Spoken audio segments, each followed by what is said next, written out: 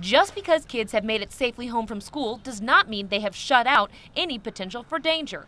Latch Key Kids, or those kids that come home from school before their parents make it home from work, still need to have safety plans when spending time home alone. The child needs to know who they can and cannot open the door for, who they can and cannot answer the phone for. You should teach your child how to call 911, how to get to a safe place while they're on the phone with the 911 dispatcher, and to not hang up until help arrives. APD stresses sitting down with the child and talking to them about safe adults and what to do in an emergency. Having them demonstrate to you that they know their name, they know their address, they know how to call 911, they know a safety plan. Just sitting down with your child and communicating your family's safety rules is one of the best things parents can do.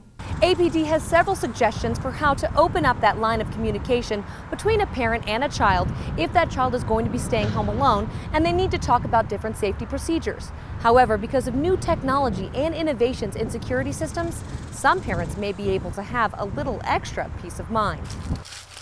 New technology like this piece of equipment from security company Vivint helps parents to have an extra set of eyes.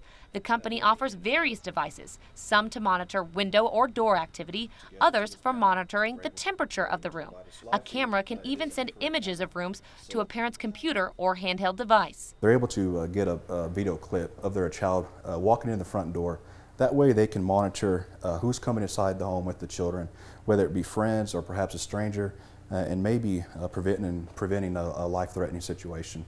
The company says the new devices have been extremely successful as parents take advantage of that extra piece of security.